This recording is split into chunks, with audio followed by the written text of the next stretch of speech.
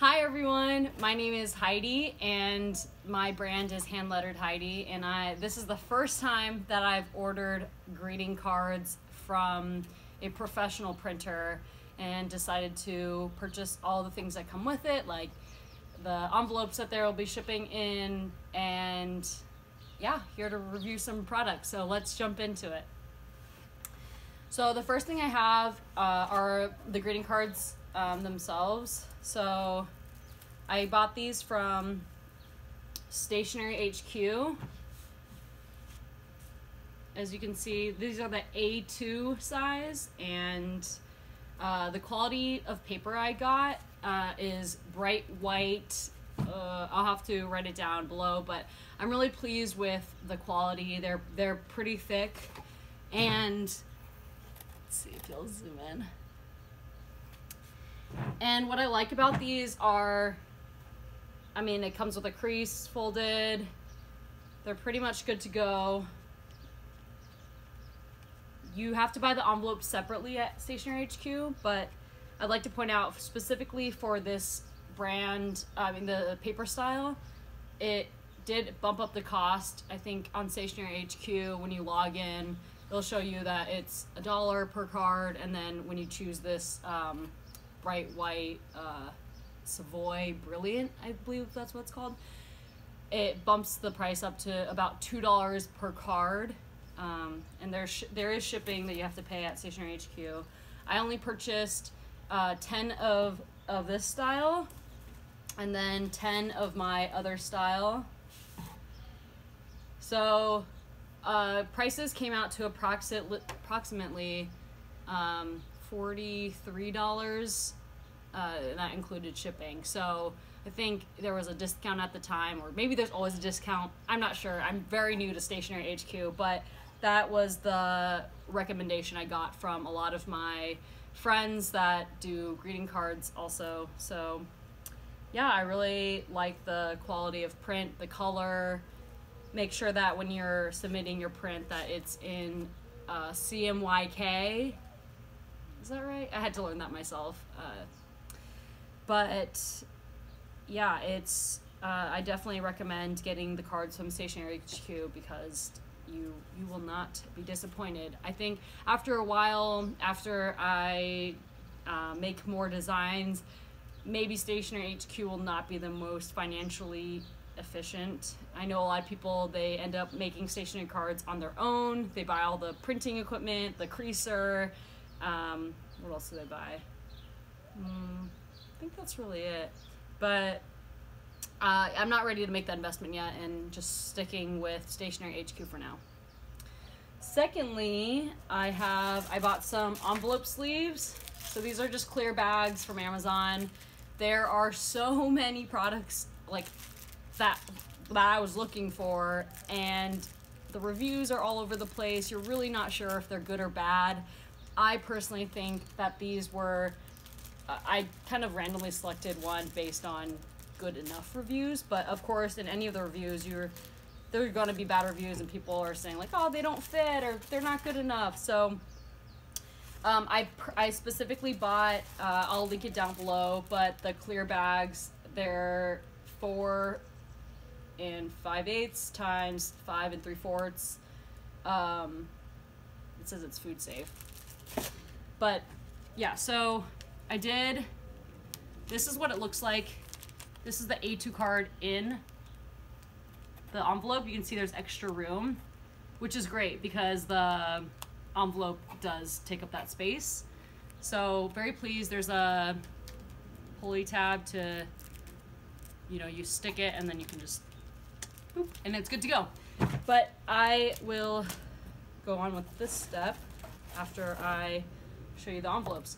So I received these envelopes from Amazon. Also a very random choice because, wow, like Amazon does not make it easy for you to buy white envelopes.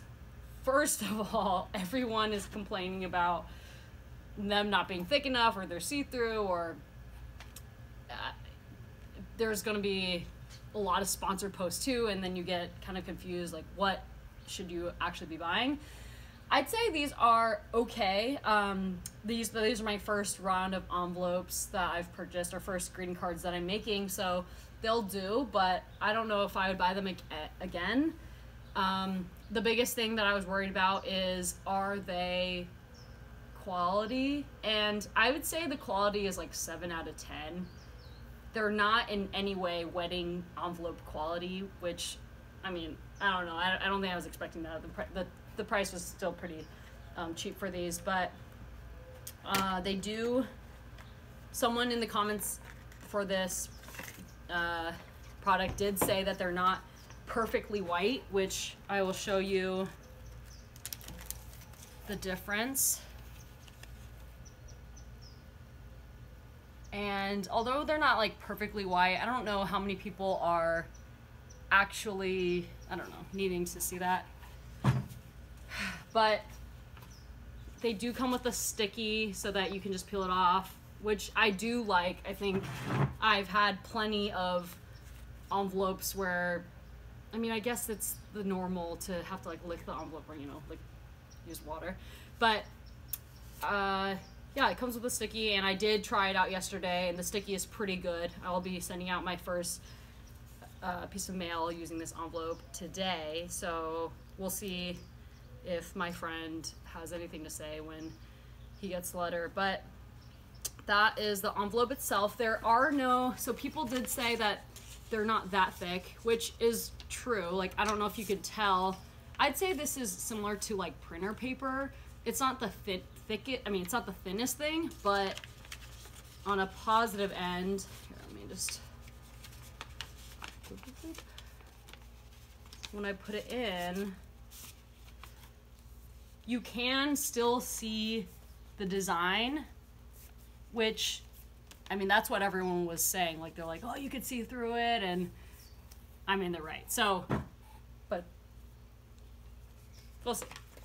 I think I'm gonna try possibly switching to craft paper for my next round of envelopes that I buy. I also bought craft envelopes. So this brand, I feel like there's also a lot of comments on Amazon that said they got this in destroyed packaging, like it was like smashed or something, but I got it perfectly fine, and I'm actually very pleased with these. I would highly suggest these. They are A7 size, so my plan, and they actually, when I got it, it came in a plastic thing, so very well secured when it, you know, came. These envelopes also have a sticky, and the plan for me is if someone orders one envelope, then I will ship it in the A7. I'm not exactly sure if I need one stamp or two. I think one stamp, actually no, one stamp is fine. But if I put 2 envelopes in here, or 2 cards in here, I think that'll also be fine to ship. I think I'm gonna end up putting 2 stamps. I'm not the stamp expert, and I definitely need to do my research of like weight. So I like that they're not super thick, but at the same time, craft paper is just naturally thicker, and you know, they just look like good quality. If I got the A2 size, I think they would look great with my cards, you know, on their own. But these are the envelopes, A7. And lastly, I did get a suggestion from Easy Sunday Club, so shout out to you guys. I purchased these. I haven't used them yet, but I just wanted to show everyone what they look like when they come from Amazon. They come directly like this, and I was like, what is this? So they are white mailers. This is what Easy Sunday Club suggested for shipping just one envelope, but I don't think they are, I mean, they're really thick. Like, they're, I guess this is what people are using to ship out one envelope, but I feel like if I were to ship it like this, it would still be, it'd still be very, very high quality. Like, I don't think it would be bending. You know, I'm putting the envelopes in the sleeves before I put it in here. So I'm planning to put up to 2 in here, and then if there's more, then using the thick photo mailer for that. And this size is 6 by 8. I think the price comes out to about 50 cents per mailer, and the stamps that are needed for this, I think it's like $2.50.